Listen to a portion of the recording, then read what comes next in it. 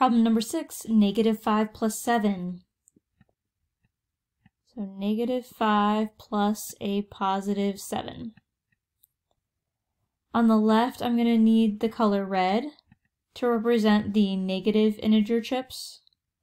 And I'll grab the circle, make sure that it's filled in. Alright, so I have 1, 2, 3, 4, and 5. Each represents -1, so that's -5.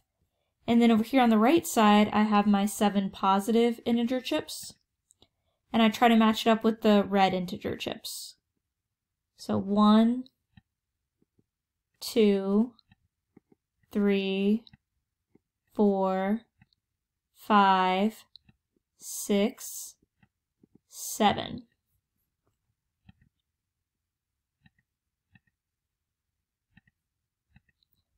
A -1 and a positive 1 are opposites. They're additive inverses, so they form a 0 pair, so that disappears.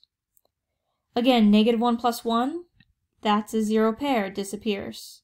-1 plus 1 equals 0.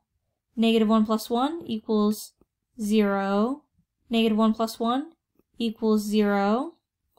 Now that all of those integer chips have disappeared, we're left with just the 2 positive yellow chips. So our answer is positive 2.